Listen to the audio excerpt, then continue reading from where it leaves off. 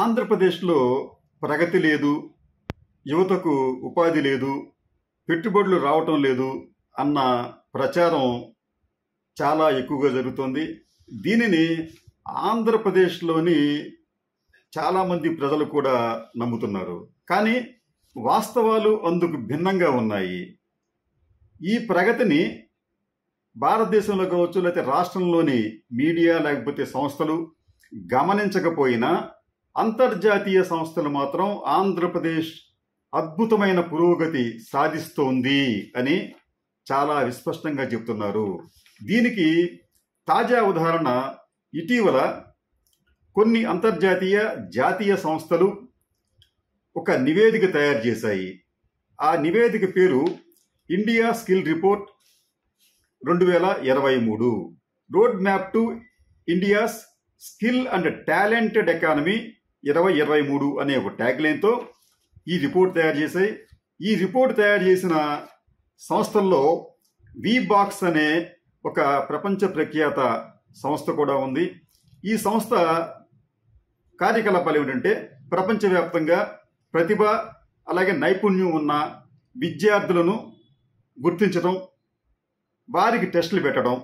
అది ఆ సంస్థతో పాటు కాన్ఫెడరేషన్ ఆఫ్ ఇండియన్ ఇండస్ట్రీస్, అలాగే అమెజాన్ వెబ్ సర్వీసెస్, ఇది కాకుండా కాలిఫోర్నియాకు చెందిన ట్యాగ్డ్ అనే ఒక సంస్థ, వీరందరూ కూడా ఇటీవల ఇండియా స్కిల్ రిపోర్ట్ పేరుతో ఒక నివేదికను విడుదల చేశారు. ఈ నివేదికలో వారు ప్రత్యేకంగా పేర్కొన్న అంశం ఏంటంటే ఆంధ్రప్రదేశ్ గ్రోత్కు సంబంధించి. ఆంధ్రప్రదేశ్లో గ్రోత్ అనేది అసాధారణంగా జరుగుతోందని వారు తమ నివేదికలో పేర్కొన్నారు. ఎగ్జాక్ట్గా వారు చెప్పిన మాట కూడా ఒకసారి మనం విందాం. In the last 4 years, i.e. 2017 to 2023, Andhra Pradesh has improved its social, industrial and technological infrastructure, placing 4th among the states with the most employable young talent, standing at 65.57%, with a GDP of 9.72 lakh crores a year or $140 billion and a growth rate of 12.73% in 2022. The state is growing at an unprecedented rate. The state is growing at an unprecedented rate. అంటే అసాధారణమైన growth రేటుతో ఆంధ్రప్రదేశ్ పురోభివృద్ధి చెందుతోంది. ఇది తాజాగా వచ్చిన నివేదికలు. ఇదే నివేదికలో next పేరాలో more than 9,96,509 candidates have been placed jobs from such talented and skill initiatives from 2015 to 2022. అంటే ఆంధ్రప్రదేశ్లో ఉపాధి లభించడం లేదు అని మనం అనుకుంటున్నాం, కానీ అది కూడా వాస్తవం కాదు.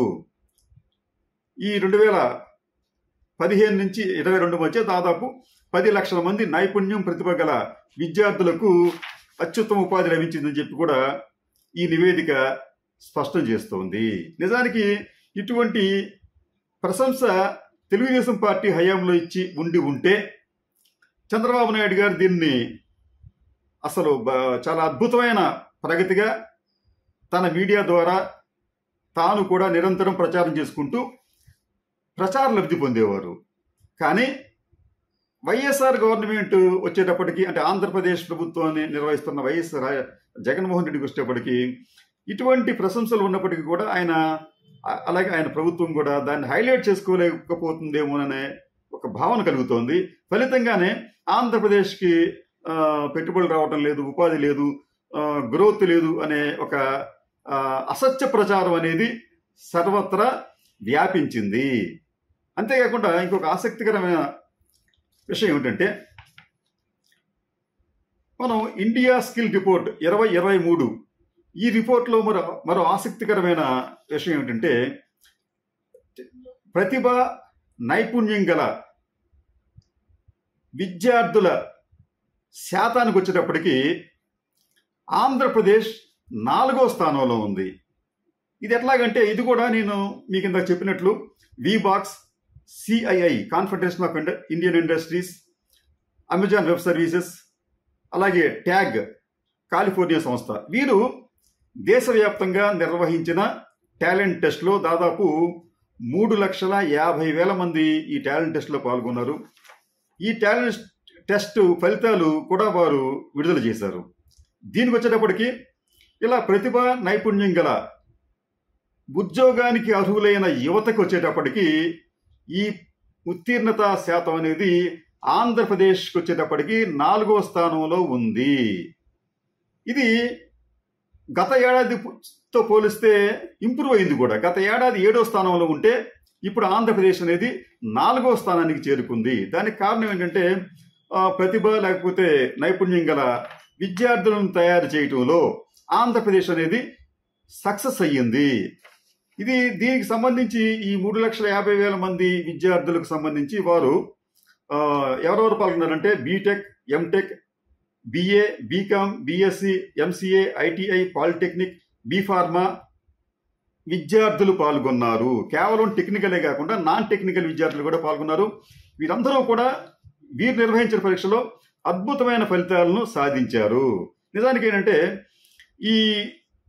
ఈ టెస్ట్లో ఆంధ్రప్రదేశ్కి సంబంధించి 4వ స్థానంలో ఉంటే యూపీ మొదటి స్థానంలో, మహారాష్ట్ర 2వ స్థానంలో, ఢిల్లీ 3వ స్థానంలో ఉంది. మన పొరుగునే ఉన్న కర్ణాటక, తెలంగాణలో 6, 7 స్థానాల్లో ఉన్నాయి. అంటే ఆంధ్రప్రదేశ్లో ప్రతిభకు అసలు ఈ ప్రతిభకు ఎటువంటి కొరత లేదు. వీరికి అద్భుతమైన శిక్షణా నైపుణ్యాలను ఈ రాష్ట్ర ప్రభుత్వం కావచ్చు లేదా విద్యా సంస్థలు కావచ్చు ఇస్తున్నాయి. దీనికి తగ్గట్టుగానే ఉపాధి కూడా లభిస్తోంది.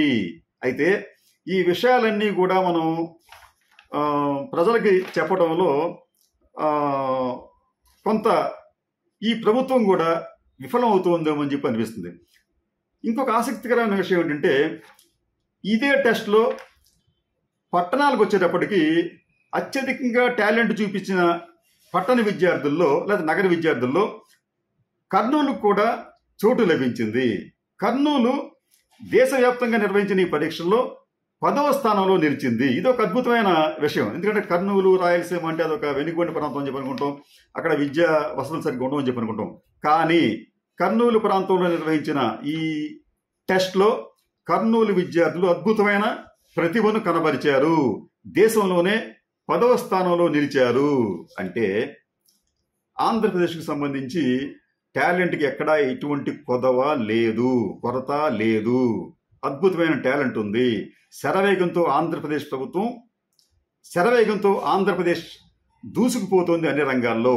ఇది మనం చెప్తుంది కాదు, అంతర్జాతీయ సంస్థలు, జాతీయ సంస్థలు కూడా చెబుతున్నాయి.